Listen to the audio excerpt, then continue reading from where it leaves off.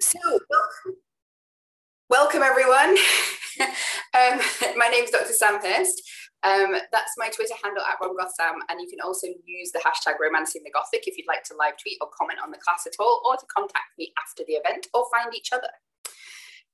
So today I'm doing the second in 2 days worth of talks on demonic representation. Now, you don't need to have come to yesterday's class to come and appreciate this one. I will be making some references back to yesterday's class, but any sort of relevant information that's necessary, I will be putting it in. So yesterday we looked at sexy Satan, and particularly the sort of Satan in the cultural imaginary of sort of the Anglophone West. And today we're looking at a slightly different tradition. We're looking very specifically at the devil as the devil appears in the Scottish Gothic. Now, I'm going to just emphasize here that I'm looking at the Scottish Gothic. So although I'll be making some reference to folkloric traditions, this isn't an in-depth exploration of the folklore per se. There'll be overlap, but instead I'm looking at how the demonic appears in the cultural imaginary of Scotland, specifically as it manifests in literature. And you'll note that the title is nothing about sexy Satans. This time it's about the devil or the devil, and we'll return to that as sort of a key trope of demonic depiction in the Scottish Gothic. So just to get us started, let me make sort of these ties with the talk that we did yesterday, thinking about the Scottish Gothic tradition of demonic depiction as different from sort of the arc of demonic tradition that we looked at yesterday. So yesterday what we looked at was this sort of move from the medieval, almost bestial depictions of Satan with the face butt and the horns, towards through that rereading and reimagining of the satanic through Milton's Paradise Lost particularly, and through that romantic rereading in the 18th and early 19th centuries, to the proliferation of different satanic kind of depictions that we get today, and the sort of really broad register of ways in which satanic imagery and demonic imagery is used, both kind of referring back sometimes to a more traditional, as it were, conception of the devil as evil, or this rereading of the satanic figure as a freedom-oriented rebel who sort of challenges or breaks or fractures kind of hegemonic narratives. So that's the sort of arc of demonic tradition that we looked at. And it's worth sort of thinking just very briefly about how that manifests in the Anglophone Gothic in England and Ireland particularly, at the same period that we're going to be starting our look at Scottish Gothic today. So it emerges, the devil emerges in this English and Irish Gothic through this sort of narrative of the special case Faustian pact, which really is what it says on the tin, a Faustian pact to deal with the devil, which applies to a special case. The devil is targeting specific people for specific reasons. There are 3 examples of this that I can use really briefly to illustrate. One of them is French, as you might notice, The Devil in Love by Jacques Gathot, who's a man who learns specifically arcane rituals in order to commune with the devil, get extra powers, etc. And he ends up with a devilish companion. And the idea is that the sort of action that will tip him over into damnation is if he sleeps with this demonic figure. The Monk by Matthew Lewis has the monk Ambrosia, you can see the picture on the right, who is tempted by a demonic force and eventually signs over his soul in blood on a script in order to attain sort of temporary liberation from the Inquisition. He doesn't look at the terms and conditions well enough, so he gets out of the Inquisition and then the devil throws him off a mountain. And Melmoth the Wanderer is an interesting one, and I've picked it because Melmoth himself isn't a devil. He's fulfilling a sort of demonic function, going around tempting people, asking them to sign over their souls, but he's asking people to basically take over the deal that he made with the devil. So there's an interesting blurring of demonic and human there. And the blurring of demonic and human is something I'm going to talk about a lot in relation to the Scottish Gothic. And I want to make a distinction here between the Scottish Gothic that we're going to look at and what's going on with Maturin. Because in Maturin, this sort of blurring of the human and demonic isn't about the idea that the human has something of the demonic in it generally. This is about a human who has become demonic through his own actions and has come to sort of, has degenerated to the point of fulfilling a demonic function. So I've said that there's a special case issue going on here, and so you can't see the full quote. And I've used the example of the monk here. So why was the monk targeted by Satan? Well, he is targeted because of his position, renowned throughout Spain as a man of holiness, but he's also targeted because of his own internal situation, the fact that he believes himself superior to the rest of fellow creatures with no stain upon his conscience. So he believes himself to be perfect. He has some demonic pride going on. And also the fact that he has the capacity for a greater evil than almost anybody else. For hell boasts no miscreant more guilty than you. So the sheer scale of his iniquity and the evils of pride are what draw the devil's attention to him.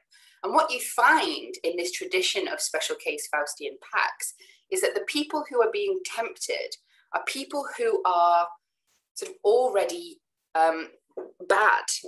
The devil is being used almost, or using himself as a way of punishing these characters, drawing them deeper and deeper and deeper into iniquity and punishing them, which is not what we're going to be seeing necessarily in the Scottish Gothic. So I'll return to that in a second.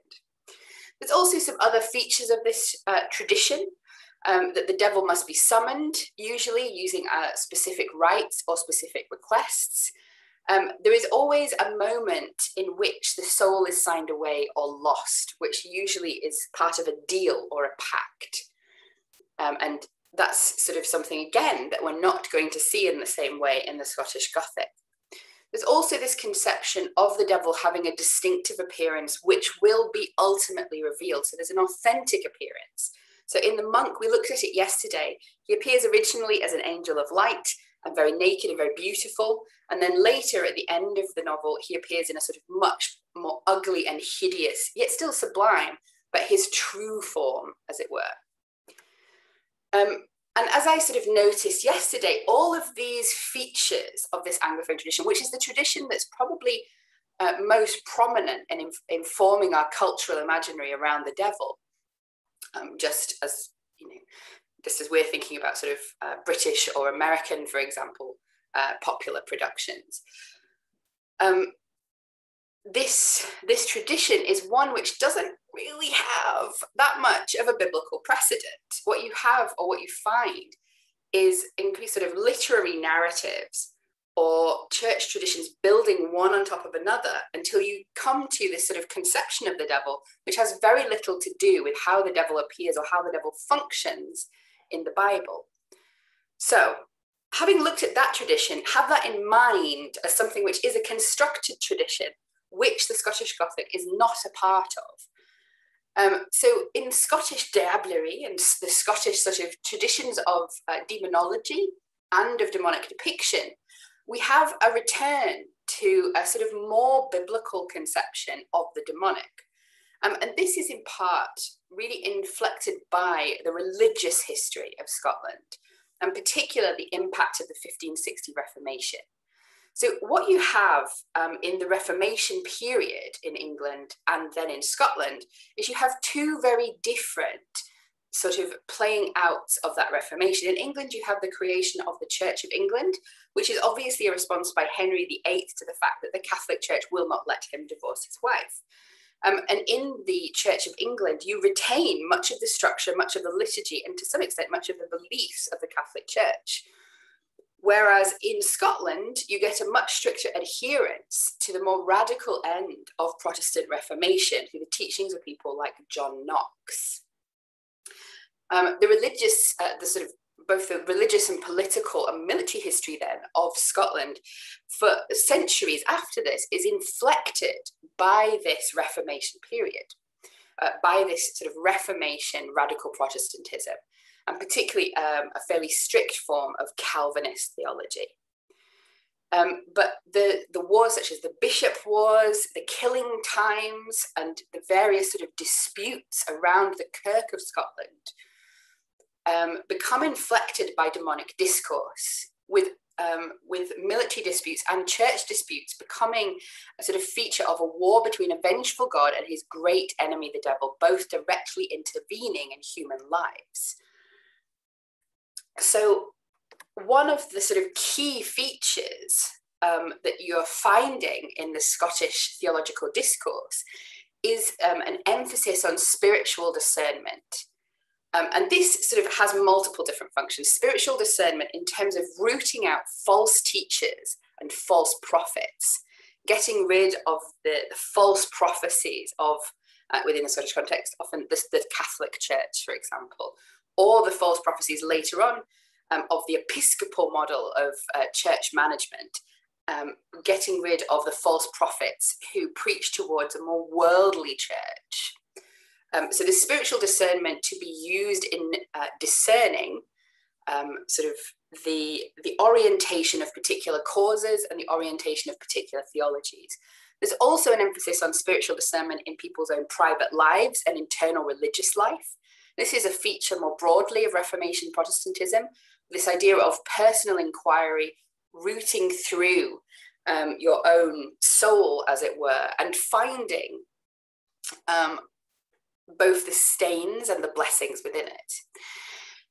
And we also find spiritual discernment becoming a key motif in stories about or depictions of the devil. And in all of these cases, spiritual discernment becomes a matter of life and death in either more literal or metaphorical ways. And by metaphorical, I mean kind of an issue of spiritual death. Now, if we're thinking about the demonic particularly, and we're thinking about spiritual discernment and how that informs our narratives of the demonic, there's an emphasis on being able to interpret stranger figures. And by stranger, I just mean somebody that you don't know. So the ability to interpret people, as it were, or slightly supernatural figures and apparitions. And there's three sort of key ways that you might go around interpreting these figures. The first is through the appearance. So there are, as we'll discuss later, there are sometimes visual clues that you can look for. This isn't the same as that sort of Anglophone English, Irish tradition where there's a true form to the demonic, which will be revealed.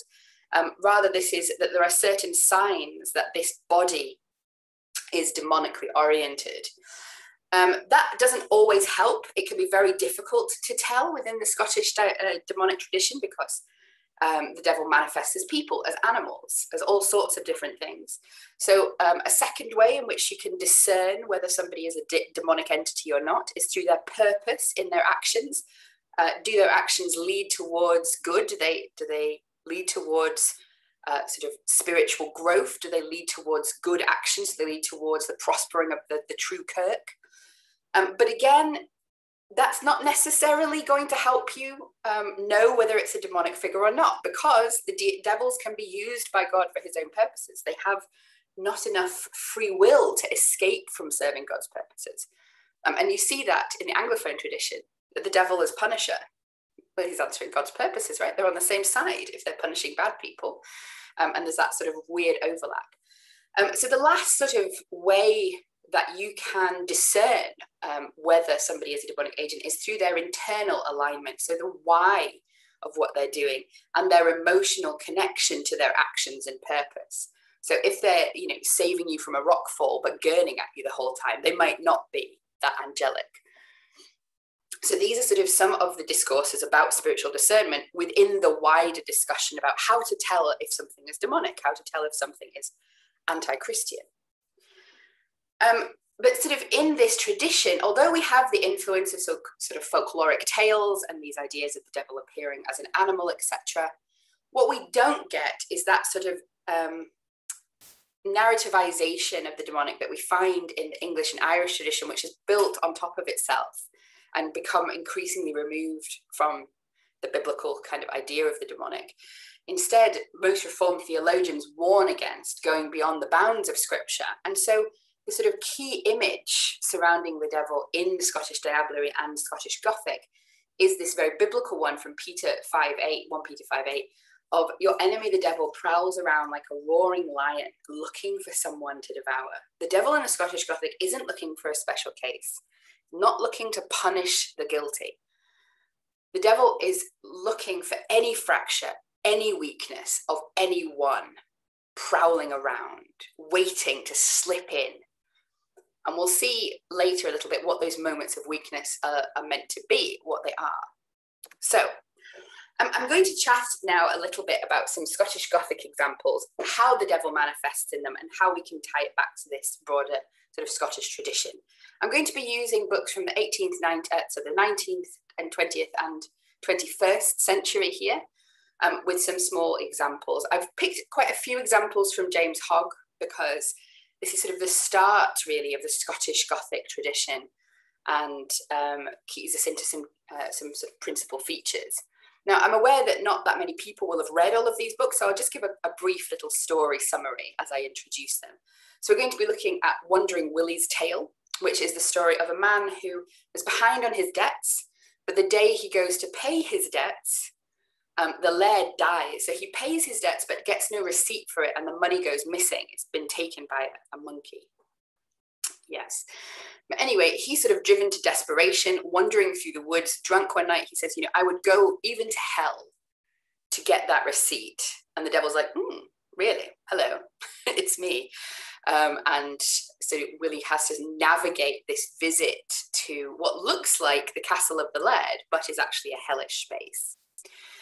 In the private memoirs and confessions of Robert Ringham, you have a justified sinner, sorry, you have the character Robert Ringham, who belongs to a very extreme kind of heretical sect of Calvinism, who believe in sort of antinomianism, the idea that there is a double election, you're either elected for salvation or damnation, and nothing you do affects that, so you can do anything. And the day that he realizes his election is the day that the devil appears to him and leads him further and further down the path of theological error, and into murder, rape, and various other crimes. The Brownie of the Black Hags is the story of a very sort of ill-liked lady, wife of a laird, who is known for her cruelty to servants. After the death of one of the servants, a new servant appears, and she becomes obsessed with this servant and hates them.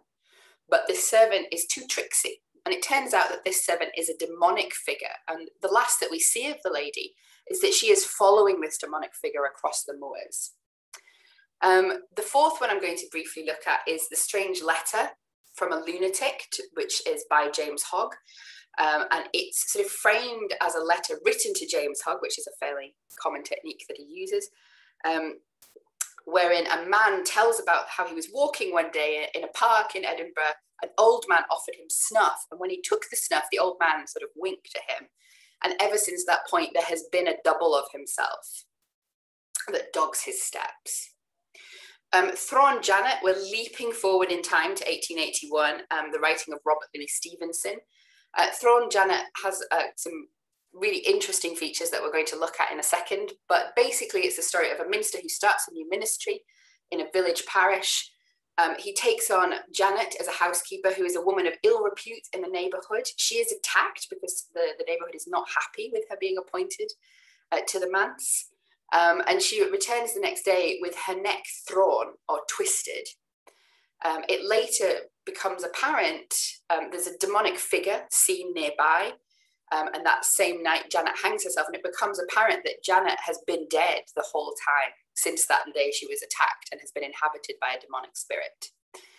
The Ballad of Peckham Rye, we're moving into the 1960s, and here we're sort of moving away from the very heavily sort of theological commentary that we might be finding in the 19th century, but we're still retaining these tropes and interests of the Scottish Gothic.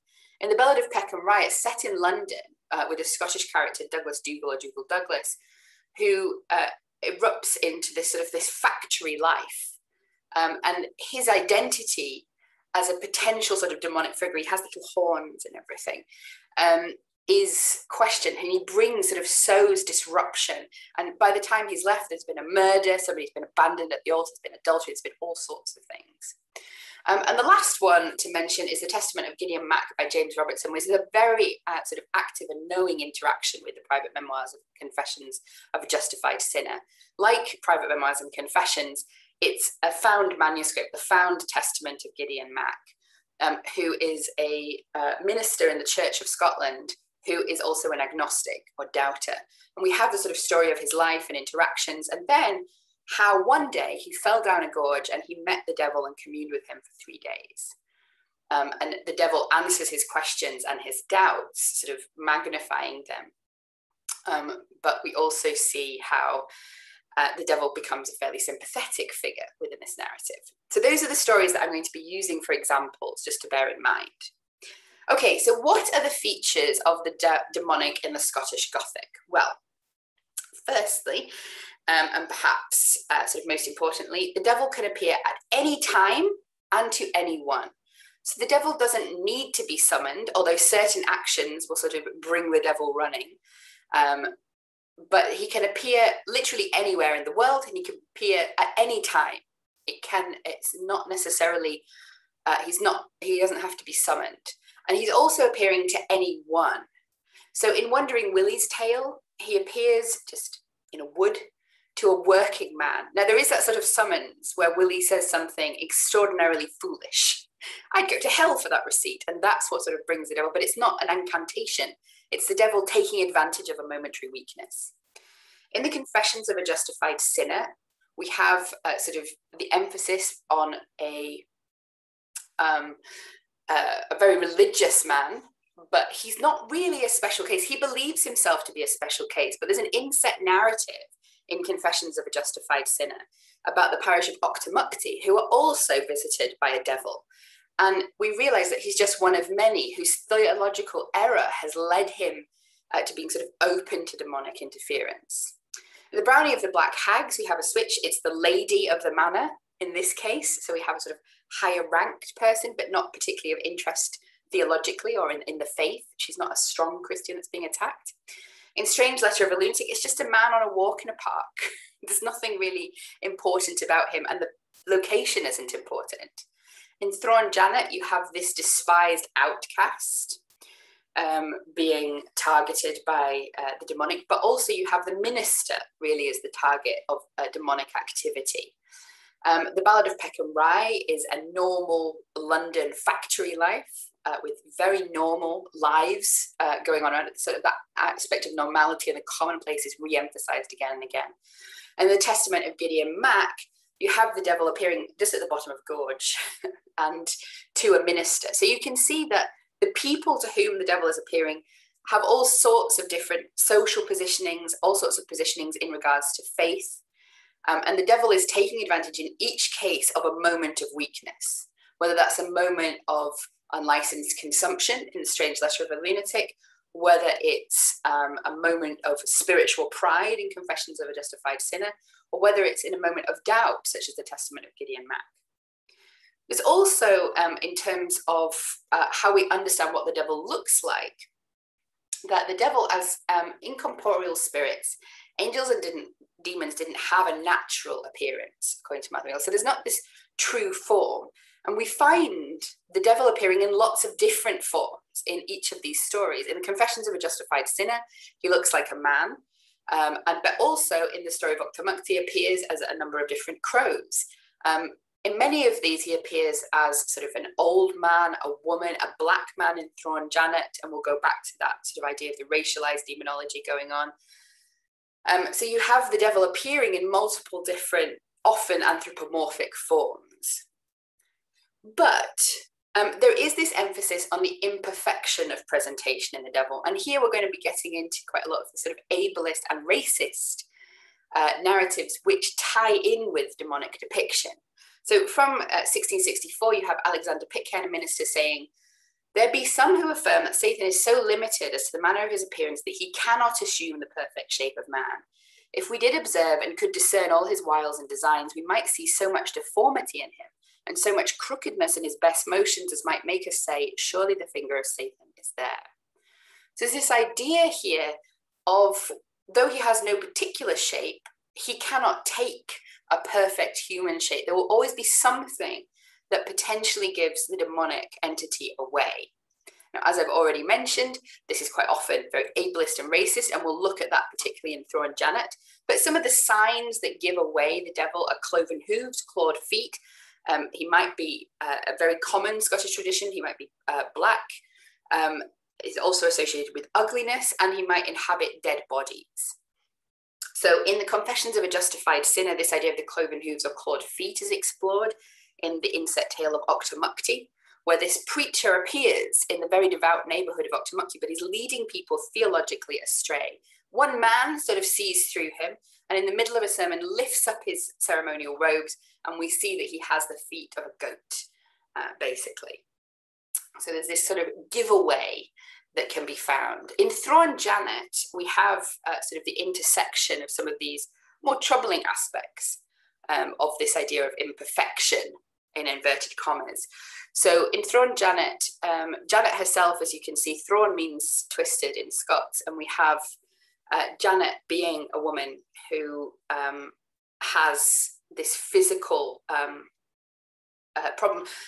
And the minister always interprets this as she suffered a palsy as a result of the attack that she suffered. But what's actually happened is that this moment of the neck twisting is the moment in which she's entered by a demonic entity.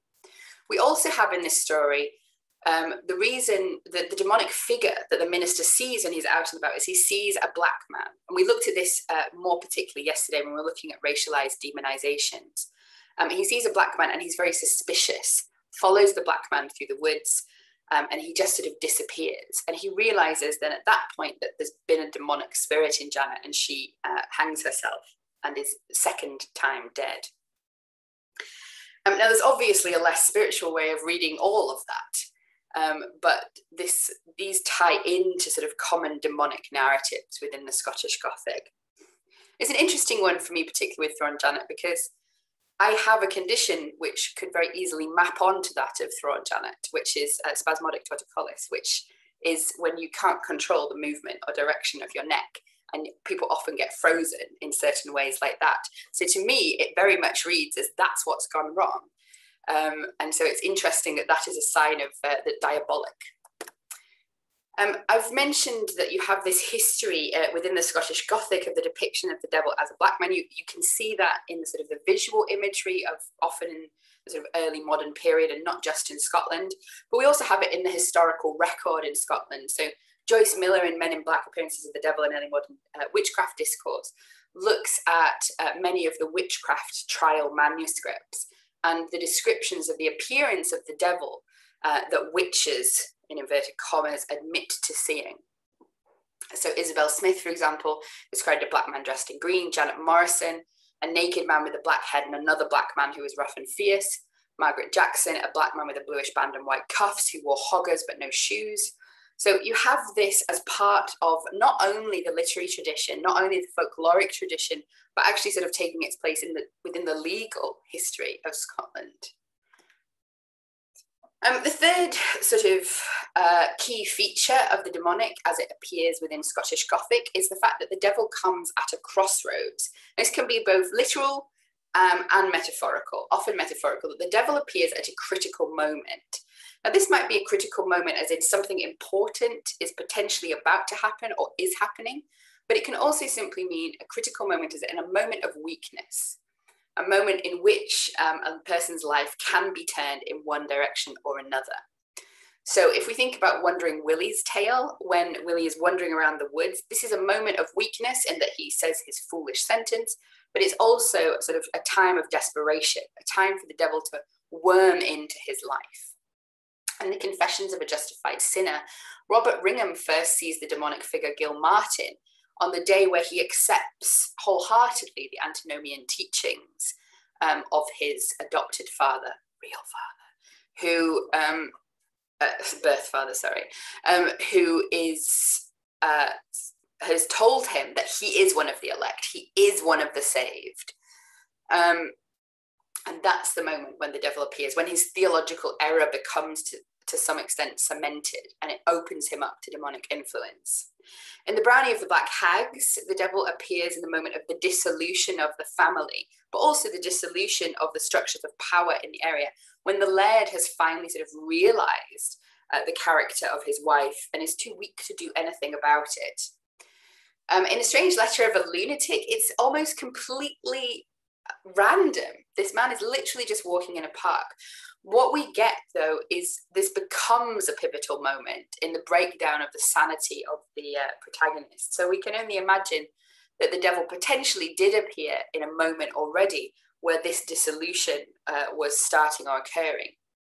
In Thrawn Janet, we see the minister starting his new ministry, and this becoming a point of demonic attack because of the strength of the ministry potentially, but also perhaps as a rebuke to his spiritual pride, because we have the commentator being like, he had a lot of book learning, but no practical religion.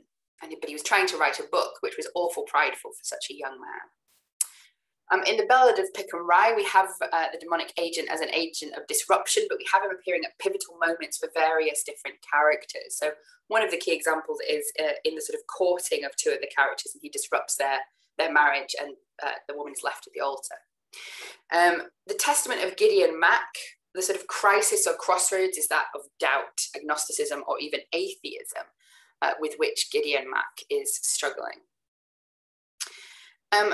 Now, these are all fairly universal features of the demonic in the Scottish Gothic, but we also have some very common features. And one of the most common is the game of souls, as defined by Douglas Gifford, where he says the devil must not actually lie to the protagonist. The protagonist must become his victim within a framework of truth. So here we're seeing sort of a ritualization of a particular mode of demonic activity. And it's drawing from the biblical precedent found in Matthew 4, 1-11, which is the temptation of Jesus in the desert. In the temptation of Jesus in the desert, what happens is that the devil uses scriptural passages out of context in order to draw Jesus into sin. So he says things like, is it not written that if you jumped from the top of this building, the angels would not allow a hair on your head to be harmed? It's true. But Jesus replies, well, it also says, do not test the Lord your God. So you are trying to use truth to draw me into sin. One of the sort of main texts where this is explored in a great deal of detail is Confessions of a Justified Sinner. So this is a quick example here of how this works. So we have the character Gil Martin trying to chivvy Robert Ringham into committing a crime, essentially. And he says, whatever thine hand findeth to do, do it with all thy might, for none of us knows what a day may bring forth. That is, none of us knows what is preordained, but whatever is preordained we must do, and none of these things will be laid to our charge. So I've color-coded it so that you can see the way in which each of these separate parts is drawing from biblical precedents, but the way in which they're combined changes and deforms their meaning and combines completely sort of distinct contexts. So the red quote is a quote from Ecclesiastes 9:10, but the emphasis in the original is on this idea of man's life is fleeting, and that we shouldn't waste time, we should act, but this is acting towards the good. The green bit, this isn't a direct quote, but we can link it to sort of biblical texts like Mark 13:32, of that day and that hour knoweth no man, no, not the angels which are in heaven. In other words, God's plan is impossible to know. This particular quote is talking about the end times, but more generally, this idea of the ineffable plan or the inscrutable plan of the divine is unknown. The yellow quote refers back to sort of conceptions of predestination. So what is predestined or is preordained, therefore inescapable? So I've just used the quote there from Romans 8:30. It's a much longer quote, is 8:30, but you've got whom he did predestinate, he also called. So this kind of conception of predestination. And in the blue, you have a reference back to substitutionary atonement. The idea that Jesus effectively pays for our sins. As sin entered the world with Adam and infected everybody, so Jesus' salvation can cover everyone. And Christ once suffered for sin, the just for the unjust, as we find in 1 Peter 3:18 or 1 Peter 3:18. So you can see where all of these are drawn from, but the way in which they're combined changes their meanings or changes their context quite significantly. So Gil Martin makes it seem that whatever you're doing, good or bad, is what should be done as urgently as possible. We can't know what is preordained, and he uses this to suggest not that we don't know God's plan, but that even if something seems wrong, well, we don't know. We don't know what we're meant to be doing, but because it's preordained, everything is preordained, we should just do it. Because if it's preordained, it will happen, and if it's not preordained, it won't. And then he uses this conception of substitutionary atonement to fall into an antinomian conception. So instead of it being, you know, if you repent, if you cast your sins onto Jesus, then there will be a sort of a substitutionary atonement occurring. Instead of that, it's, you know, nothing that you do matters. Do whatever you like. Do whatever you like, because it's bound to happen anyway, and you won't get blamed for it. That's what he ends up twisting all of these biblical passages to mean. And Robert Ringham is no Jesus, in that he falls for it hook, line, and sinker. Now, another common feature of the Gothic, Scottish Gothic, is the use and depiction of devilish doubles. We find it in The Strange Letter of a Lunatic, we find it in Confessions of a Justified Sinner, and we're going to find it in the case study at the end of this talk, Markheim by Robert Louis Stevenson. It's part of a wider interest and concern within the Scottish Gothic of problems of identification becoming problems of slippage. So if we cannot reliably identify the devil or a demonic force because it is so adjacent to the human, because it is so similar, then surely it becomes a question of how secure is that boundary between the human and the divine? Where does it actually lie? So that problem of identification of a demonic force becomes a problem of sort of slippage and overlap between the human and the divine. Now, this is part of the particular interest in this diabolical tradition, in the relationship between the demonic and the human, rather than a relationship between the demonic and divine. So if you think about that other tradition we looked at yesterday with these sexy satans, the emphasis very much both in depiction and in narratives is often about the relationship of the demonic and the divine to each other, with the demonic figure appearing as an archangel and blurring, or as an angel, and blurring the lines between demonic and divine. That's not a question when we're looking at a human-shaped devil here. Instead, the lines between human and demonic are questioned. And demonic doubles are sort of this questioning pushed even further. And if you have a demonic double, it creates a problem of identification, obviously, and it creates this question about the differentiation between demonic and human and the relationship of the demonic and human. But you're also getting into some theological territory. It raises the question of human duality. By this, I don't mean that mind-body division, but rather the flesh and the soul, or rather the old self and the new self, the damned and the saved, if you will, the spiritual and the corrupt. So if we have a devil who appears like us, is our double, and it points back towards our duality. The fact that all men are corrupted, all people are corrupted, are sort of infected by this original sin. So it takes us back to the doctrine of original sin, which is that idea that through Adam's sin we are all sinful, and this idea of universal corruption. But as we're going to see, although this seems incredibly pessimistic, it also ties in potentially to a slightly more optimistic narrative. It introduces a real spiritual dimension to the use of the double as a feature. And in doing so, although it emphasizes these doctrines of universal and corruption and original sin, it also introduces, albeit implicitly, the flip side of that doctrine, the possibility of salvation, the possibility of redemption, which is the Christian flip side of that doctrine of original sin. And I think you can see these things coming together somewhat in this Strange Letter from a Lunatic, particularly these ideas of slippage and questioning of identity, and this necessary kind of act, not only of discernment of the other, but acts of self-discernment. So the character, James Beatman, says, "Sir, I'll let you know that I am not the devil," cried I in great wrath, "and if you dare, sir, it shall be tried this moment, and on this spot, who is the counterfeit? And who is the right James Beatman? You or I?" At this point, the character doesn't even know if he's the real one yet or not. He has lost the ability to discern both the outward and the inward reality. So, the last part of the class, I'm going to be talking about a specific example. I'm going to be producing a conundrum of identification, and hopefully you're going to be able to use the tools from the first part of this class to make your own decision about who this figure, this stranger figure is that we're about to meet. Now, I don't have a particular answer. I know what I think, but there is no single answer to this question. So it's not a case of getting it wrong.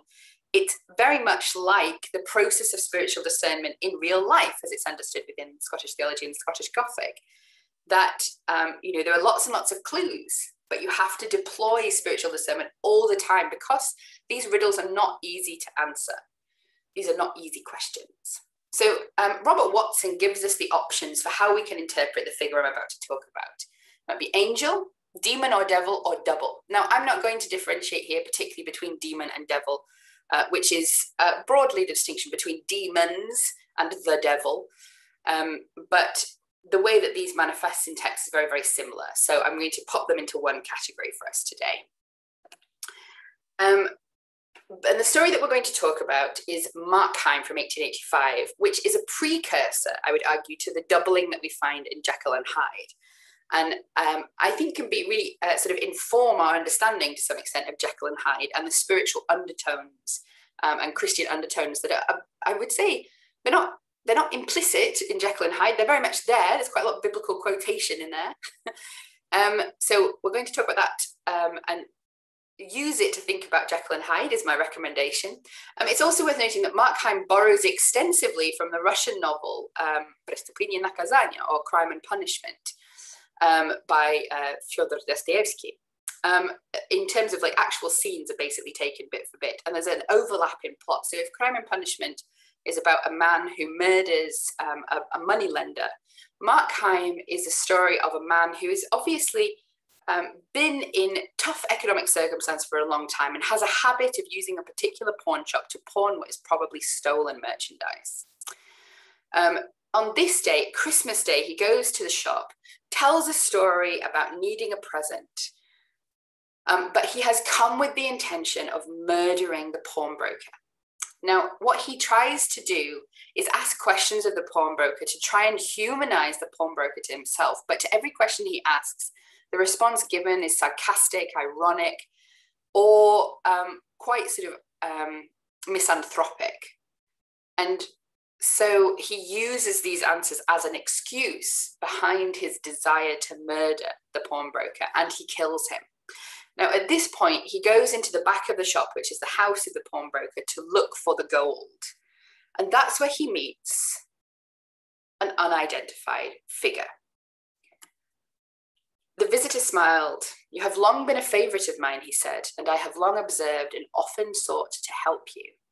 So when Markheim demands who this person is, this person who seems to know about what he's just done and has no kind of inclination to report him,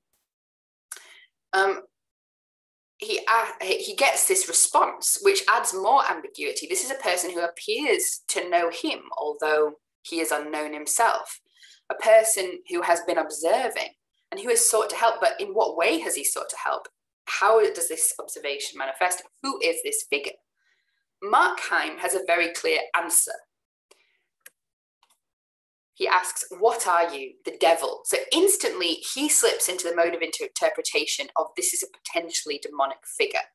But is it? So we're going to have a look at the clues, think about what happens next, and then I'm also going to look at the clues that might point to a different form of identity. So decoding the devil, or decoding this figure in Markheim. The appearance. Does this tie in with what we know of demonic depiction? Well, he appears in a shop. That's fine. He can appear anywhere, right? Appears to be broadly human, in keeping with many of these stories. He has a changing face, which is very in keeping with Confessions of a Justified Sinner and that sort of paradigm. And there's an emphasis on this idea that the creature had a strange air of the commonplace. So this emphasis on the banality and normality of this figure actually does, within the Scottish Gothic tradition, point us towards this as a potentially demonic figure. The fact of his face changing could be read as that sort of imperfection in presentation. Does he appear at a critical moment? Yes, he does. He appears at the first murder that Markheim has committed, which is another sort of step downward on his road to perdition. And the game of souls occurs. So after there's this meeting and this inquiry, the devil or the figure has this sort of lengthy discussion about who the murderer is, his theological stance, and what he's going to do next. So this is part of the discussion. This is the murderer himself, Markheim, crying, I have lived to belie my nature. All men do. All men are better than this disguise that grows about and stifles them. You see each dragged away by life, like one whom bravos have seized and muffled in a cloak. If they had their own control, if you could see their faces, they would be altogether different. They would shine out for heroes and saints. I am worse than most. Myself is more overlaid. My excuse is known to me and God. Now, as you can tell here, by the sort of positioning, where the eye is coming from, the person in the game of souls who is twisting the truth and biblical conceptions isn't actually the stranger figure here. It is Markheim, who is using conceptions, for example, of duality and of the imposition of the flesh, and of the idea that only God can judge, only God can know you, to excuse his increasingly iniquitous behavior. So this is where we start to wonder about his designation of the figure as a devil, because what we get isn't the normal game of souls, it's an inverted one. So yes, the potentially demonic figure is familiar with scripture, which is exactly what we would expect of the devil. He uses scriptural quotations or ideas such as saying that all sins are murder, which refers back to James 2:10, which is if you have committed any sin, you have committed all of them. And he also, it seems to be inciting Markheim to crime. He's, saying, oh, well, why don't you just murder the maid? Why don't you just do another murder? Why don't you just steal? So he seems to be demonically aligned, but it's Markheim who is the fallacious arguer, and the actual interpolations of this stranger figure push Markheim away from his fallacious and false arguments. And the stranger does this in a number of different ways. Firstly, he cuts through Markheim's casuistry and sophistry. Markheim cries out, you would propose to judge me by my acts, but can you not look within? So here he's referring to kind of theological conceptions of faith and deeds and their relative importance in salvation. And saying, looking at what I do, that doesn't tell you whether I'm saved or not. That doesn't tell you about my soul. But he's obviously, so the problem with his theology here, just in case you don't know, is the fact that although, yes, it's not deeds that lead to salvation, deeds are the outworking of an existent salvation. So somebody who is saved will generally be understood to be acting in accordance as far as possible with righteousness and working towards perfection. Anyway, the devil, or the figure, replies, these points of consistency are beyond my province, and I care not in the least by what compulsion you may have been dragged away, so as you are but carried in the right direction. So he goes through all this obfuscation that Markheim is using, saying, oh, you can't judge me by my acts. You say, well, okay, I don't really care about your arguments, though. What matters to me is the fact that you are starting to kill people. Great. So the stranger sort of places himself demonically here, but even though he's placing himself demonically, he's using what he says to sort of cut through the lies rather than to replicate them. He also uses the technique of showing the sort of logical conclusion of where Markheim's argument is coming from. Because Markheim is saying, I'm just going to do this, and then I'll repent. I'll just do this murder, and I'll repent of it. And the other says, yes, well, why not just keep murdering? And then you can repent at the end, right? In your deathbed. That seems much more economical. And sort of pushes, therefore, Markheim to realize the logical conclusion of his form of argumentation, to which Markheim violently reacts. Says, do you think I have no more generous aspirations than to sin and sin and sin and at the last sneak into heaven? Well, the answer is, from how he's arguing, yeah, that does seem to be what he's doing. So he's forced to face himself and to acknowledge his hypocrisy. Because the devil asks, or the figure asks, this one very leading question: are you, in any one particular, however trifling, more difficult to please with your own conduct? Or do you go in all things with a looser rein? So he cuts through all of the bustle that Markheim is creating, all of the arguments, and makes him confront his own hypocrisy, that these arguments are just a front for giving him an excuse to do what he wants to do. At the end of this, so if we're thinking about the purpose and whether we can interpret by purpose, Markheim repents. So instead of sort of falling deeper into sin at the end of this inverse game of souls, he says, if my life be an ill thing, I can lay it down, and gives himself up to the police. How we interpret that is perhaps another question. So let me just, before we sort of finish, give these other possibilities of interpretation, or things that muddy the waters even further. So the figure appears to some extent as a double in Markheim. And there are three things that pop out from his initial description of the figure: mutability, familiarity, and doubling. So told that the outlines of the newcomer seem to change and waver like those of the idols in the wavering candlelight of the shop. At times he thought he knew him, and at times he thought he bore a likeness to himself. So there is an essence of doubling here, and if we mix that together with the mutability, if Markheim is looking into his own face in this double, he essentially is seeing his own possibility of change, potentially, and the sort of instability of the self as well. If we bring together the idea of familiarity and doubling, there's a sense that in looking at this figure, he's perhaps seeing something of his true self, or being forced to confront the reality of himself. Now, various critics like Irving Sapoznik, Edgar Knowlton, and Robert Watson have said that this is just a double. Irving Sapoznik says that it's his conscience, Edgar Knowlton that it's a schizophrenic hallucination, Robert Watson that it's his other self given material form. And we can think about the figure as a double, but I would say we shouldn't ignore the spiritual dimension, which is deliberately brought into the story by Markheim himself when he sort of identifies it as the double. And if we think of this not just simply as a double, but potentially as a devilish double, then we sort of are confronted with some sort of extra readings. If this is a devilish double and he looks at this double and recognizes himself, then he's recognizing not only the duality that he already admits, but also his own leanings towards evil.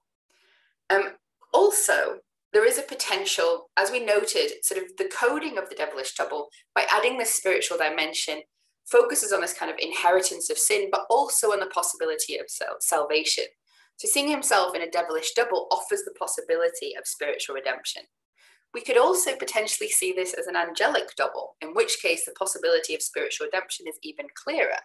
So could it be an angelic figure?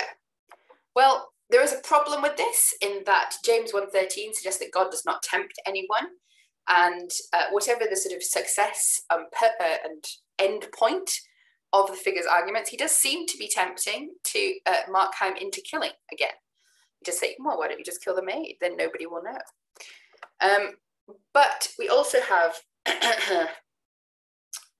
this figure sort of on the flip side, producing choices and focusing on both the importance of free will and of choices, because Markheim has fallen into a discourse where he believes everything to be inevitable. And this figure comes in, reintroduces choice, reminds him of his ability to choose, brings in sort of the power of possibility. There is a potential optimism to this tale, a spiritual optimism about the possibility of salvation, tied to conceptions. Not only the flip side of man's inherent evil is man's inherent goodness, the inheritance of being made in God's own image. And there's also, the flip side of the proximity to the demonic is the proximity to the divine, especially if we view this as a potentially angelic double. Now, this is the last thing I'm going to leave you with, and perhaps the biggest riddle in terms of interpreting who this figure is or was. Markheim, at the end of the discourse, steadily regarded his counselor. He said, if I be condemned to evil acts, if I am basically evil, he said, there is still one door of freedom open. I can cease from action. If my life be an ill thing, I can lay it down. Though I be, as you say truly, at the beck of every small temptation, I can yet, by one decisive gesture, place myself beyond the reach of all. My love of good is damned to barrenness. It may, and let it be, but I have still my hatred of evil, and from that to your galling disappointment, you shall see that I can draw both energy and courage. So he's still placing the stranger here as a demonic figure and expecting the demonic figure to be disappointed by his apparent repentance, or at least turning himself in. But the features of the visitor begin to undergo began to undergo a wonderful and lovely change. They brightened and softened with a tender triumph, and even as they brightened, faded and dislimned. What's behind the stranger's change? There's lots of different possibilities of interpretation here. It could be a demonic triumph, because is he pushing him towards redemption, or is he pushing him towards self-elimination? It could be an angelic triumph, this sign that he has been forced to confront himself, confront his evil, and essentially repent. Or it could be the melting away of the double, his externalized spiritual self, and a reflection of his current state of soul as he decides to give himself up. But angel, devil, demon, or double, your call, guys, your call.